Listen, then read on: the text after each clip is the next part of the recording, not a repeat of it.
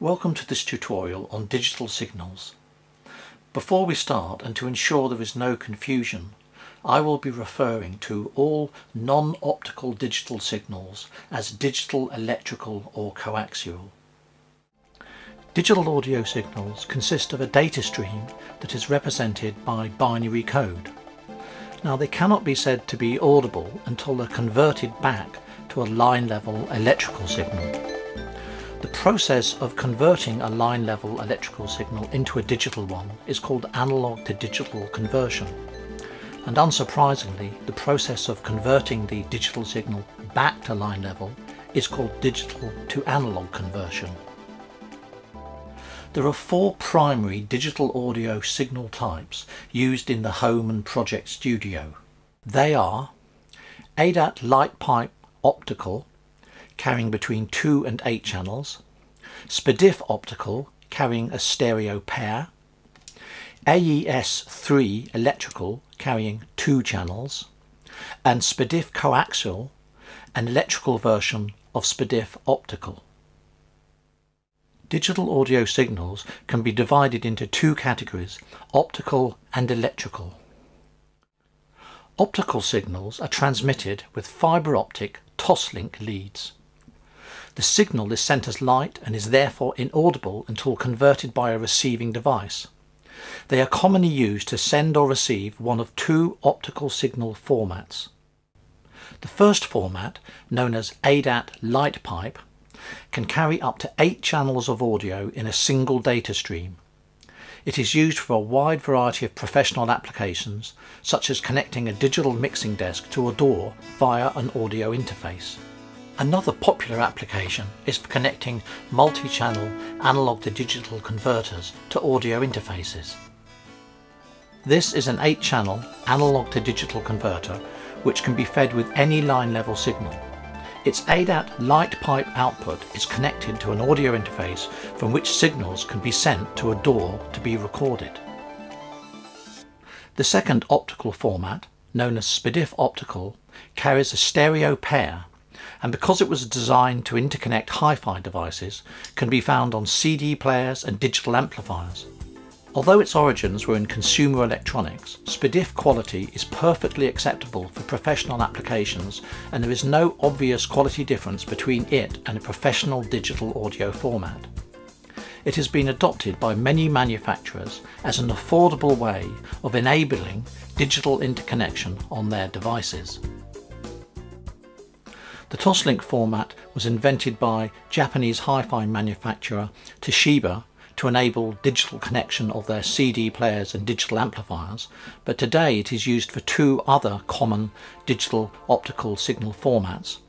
The first is ADAT, invented by Alesis to allow them to connect their revolutionary digital 8-track tape recorders to digital mixing desks. They were revolutionary in the 1980s. And the second was a collaboration between Sony and Philips to create an optical version of their coaxial PDIF format. Digital electrical signals are computer level and to all intents and purposes inaudible. Too weak to drive a loudspeaker or headphone, even if you could hear one, you would not hear the encoded sound wave, just the digital chatter of the binary code. There are 2 common electrical formats for digital audio. AES3 is widely used for professional applications, in particular the digital interconnection of 2-track recorders and outboard processors to digital mixing desks and audio interfaces. AES3 signals are balanced, 2-channel or stereo, and require a 3-core cable and connector. This is a microphone preamplifier with a built-in analog to digital converter, and the digital signal is sent to an audio interface via an AES3 lead.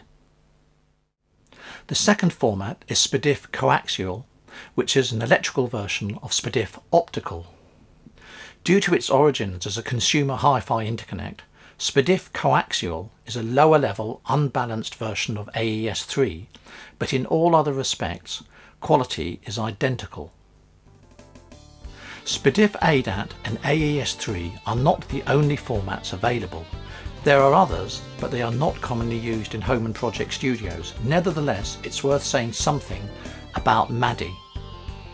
Essentially, MADI is a multi-channel version of AES-3, capable of 28, 56 or 64 channels over a single BNC coaxial or fibre optic connector.